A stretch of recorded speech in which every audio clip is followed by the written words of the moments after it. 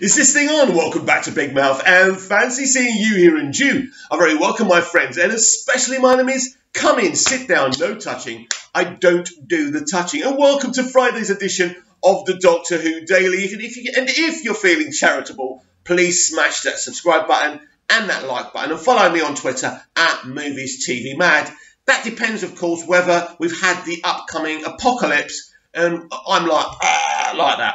But maybe I'll still do a video if I'm not well or something, because, hey, if I can, why not? Anyway, welcome to today's video, which is titled The Trial of the Showrunners. I have a lot of respect for Russell T Davies, especially Russell, and Stephen Moffat, and even Chris Chibnall. These are three fans who were talented enough to be part of this amazing revival. And it is amazing, especially when I think about the years after it was cancelled. And we had audios and comics and books and all that, but let's be honest, it isn't the damn same, is it? And what Russell T Davies was able to do was a resurgence, a rebirth. It was amazing to see modern Doctor Who on the screen again, and done so well and so emotional. And that goes from Russell T Davies to Stephen Moffat as well. You know, some of the stuff we saw in Moffat's era was beautiful and amazing. But without Russell, we are not here. We don't have these memories. We don't get to talk about these. We don't get to love episodes, hate episodes, analyze episodes constructively. Do you know what I mean? Imagine the YouTubers that we follow now. Mr. TARDIS, Harbo Holmes, which is a brand new one, really. But I love him. I think he's amazing. A really intelligent young Doctor Who fan that talks brilliantly about the show. Go and follow him. I think it's Harbo Holmes, WHOLMES. But his videos are amazing. Even if you don't agree with everything he says. Nothing to do with me. Not my mate. Wish he was my mate, but he's not my mate. But I just thought, he's a great YouTuber. So all this has spanned so many, people and fans, and we've connected with each other and stuff like that. So in this video, I will have a trial. Well, I won't really have a trial, not a real trial, because obviously I can't put people in prison for making television badly, or television I don't like, or television I deem to be bad. But we need to talk about the real toxic acid that's within the Doctor Who production right now. And let me tell you what it is. It's the Doctor Who showrunner country club. Because guess what? Russell T Davies, Stephen Moffat, Chris Chibnall, Mark Gatiss, they're a country club. They're a group of friends. And we've seen it recently on Radio Times with Nick Briggs defending the Timeless Children and the Timeless Child reveal. Now, as you know, I'm a supporter of that storyline, of that arc. What I'm not a supporter of is the boring era and the Dr. Bland era that Chris Chibnall has given us. But all these people who are part of this country club are supporting this because they want it to continue. These are a group of people who depend on Chris Chibnall being at the power structure. And then when Chris Chibnall leaves, Chris Chibnall will promote a previous fan. I don't know who. You understand what's going on here. These are talented men, right? Don't get me wrong. But I think it's time to break this country club up. It's time to say, enough's enough, guys. It's self-isolation time. I think it's time for a non-Doctor Who fan to run Doctor Who. Now, I've been on this channel before saying, no, it's best if you know the show and it's in your heart and it's in your soul. But I was laying in my bed this morning and I think about Doctor Who a lot, even in my bed. I know, pretty pathetic and sad, right? By the way, just changing the subject just slightly for a second, there's going to be a big event. Because of this self-isolation, Doctor Who fans are actually setting up a watch party for the Day of the Doctor. Now, apparently it's going to be online where we can go and watch it together and comment on it and talk about it.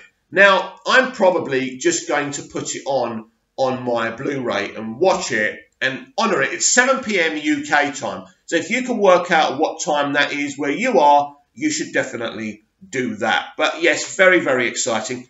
Anyway, so we have a situation now where these showrunners who are friends, who are protecting each other, now they're all protecting each other and they're protecting Chris Chibnall to remain in his job. Now, a little thing I've mentioned on my channel before, but new subscribers and viewers won't know this, that on one of my old Instagram accounts, I did a video tagging Russell T Davies and saying how good he was and how not so good the current era is.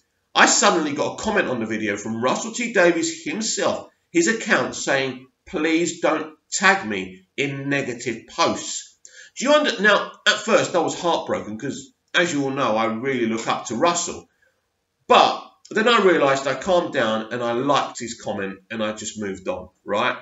And I respected that, and I've never tagged him in a post again. I mention him in my videos, but I won't directly tag him because that's what he doesn't want. Because they're a country club and they're trying to protect each other. They are friends. They are friends, and they will do anything. They will fight anyone to keep each other in jobs.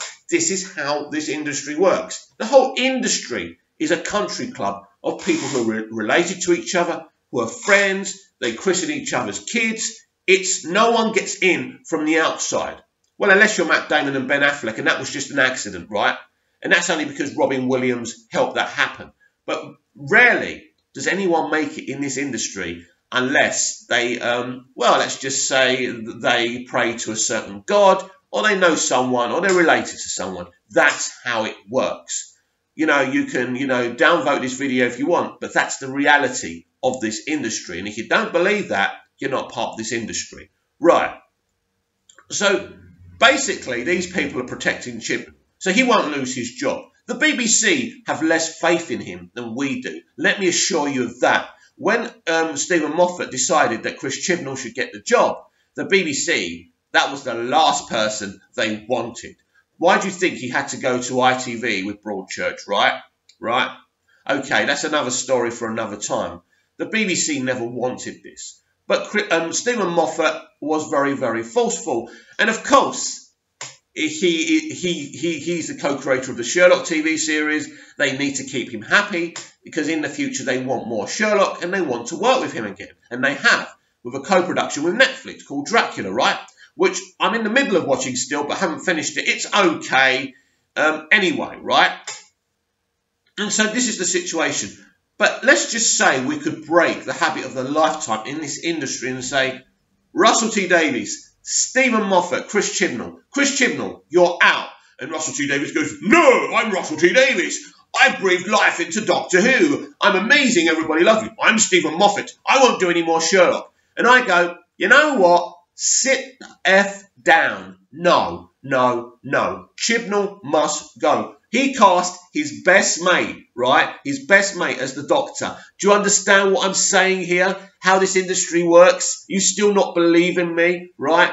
It's a country club. And guess what Chibnall did? He cast his mate, pretended he was this cool SJW casting a female, when he cast the most any casting person would have said to him, don't cast her as the Doctor, right? Oh, and Chris, don't put that rainbow thing on her. No, please, it's so cringe. She's not even an LGBTQ character. What are you trying to say here? It doesn't even make any sense, right? So it's funny, isn't it? So basically, this Doctor makes no sense, but not in a good way. Not in a mysterious, ooh, who's the Doctor? It's like, you ain't the Doctor. You don't feel like the Doctor. You don't act like the Doctor. And let me be clear here to people saying, well, each Doctor's always acted differently. Yes, in a good way, in an interesting way, in an intriguing way.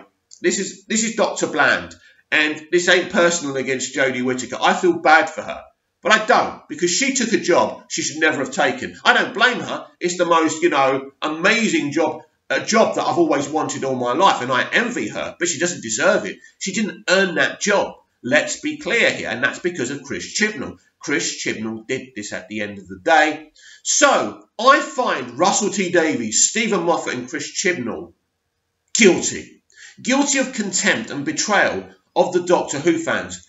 And Nick Briggs as well. I find you all guilty. Now, Nick Briggs, because you basically are Mr. Big Finish and you're doing an amazing job, all I ask for you to do is sew your mouth shut and carry on with the great job you're doing. And I like you, and I've interacted with you on Twitter, and I respect you, and I understand you're part of a country club, and you can't exactly say you didn't like what happened with the Timeless Children, so you get to stay. Russell, you betrayed the Doctor Who fandom. You built something amazing. You created a Kevin Feige type MCU franchise with Doctor Who. Then you went, oh well, had enough, walking away. See you, don't care if it falls down. You didn't even carry on in a Godfather role. So, do you know what, Russell? You don't get to talk about Doctor Who anymore. What you did was amazing. Without you, there's no new Who. You were amazing. I love you. You are my hero. But go away. You ain't protecting anyone anymore. And Stephen Moffat, you are part of the most self-indulgent, selfish era of Doctor Who. And I love half of it. But at the end of the day, you stayed for too long. And maybe that wasn't your fault. Maybe Mark Gatiss was right. The BBC held you hostage. I don't know what was going on, and I don't care. But you were absolutely wrong. I thought RTD was wrong for bringing you in as showrunner. But I tell you what, I take you back every day just to get rid of this alt-left lunatic, right? But what you did must be revenge on fans. I reckon you did this to get revenge on the fans that hated on you and threatened you on Twitter. So I get it. I understand that. You did it for maybe personal reasons, but you hurt Doctor Who. And I know something, Stephen. You're one of the biggest Doctor Who fans out there. Maybe bigger than us people who actually watch the show. I know that. And I know you'll be watching that Day of the Doctor watch party with the fans. Maybe you'll even comment under somebody else, because that's who you are. You love Doctor Who more than anyone who's ever worked on it. I get it, and I love you and I respect you for that. But it's time to stop. All of you, stop protecting this man. Chris Chibnall is a talented man. I'm sure he's a nice man. But he shouldn't be running Doctor Who. As much as I love the Timeless Child thing, and it has got its potential, this is not the man to run Doctor Who. Because he has got Dr. Bland. And I don't want to watch Dr. Bland anymore. And I don't want to see Dr. Bland's boring companions. And even though he's probably going to change that element up, I don't care anymore, because he's not going to make it interesting. He can't do it. Unless he has to, unless he will. Maybe he will. I don't know anymore. That's what it is. I don't know what to think anymore. But the best thing for everyone is if you're all removed from the Doctor Who equation and we finally get someone with an axe to break this country club open and bring someone in. Someone fresh, someone new, someone young. Cast a brand new young Doctor of any culture, of any colour, as long as they can freaking well say, right, this is the way you play the Doctor isn't the way I would play a normal character. You don't break it down with other characters. I must use my ability as an actor, but I must inject my personality and my soul into the role. It's what every other actor who's played the Doctor has done, apart from Jodie Whittaker. And that's why it simply doesn't work at all. So, that's the trial of the showrunners. They lost, and we finally bring someone in who gets it, who can do something amazing, something brand new. This is a show about an immortal being with a quaint little blue box that's actually a time machine stroke spaceship. Do you get it? You can literally do anything. The BBC are willing to pay to make it. Do something amazing. Bring someone in who actually wants to make it great. And stop letting us down. Comment down below, like, share and subscribe, and I'll be back tomorrow with even more Doctor Who Daily. See you again soon. Unless this apocalypse kills us all off.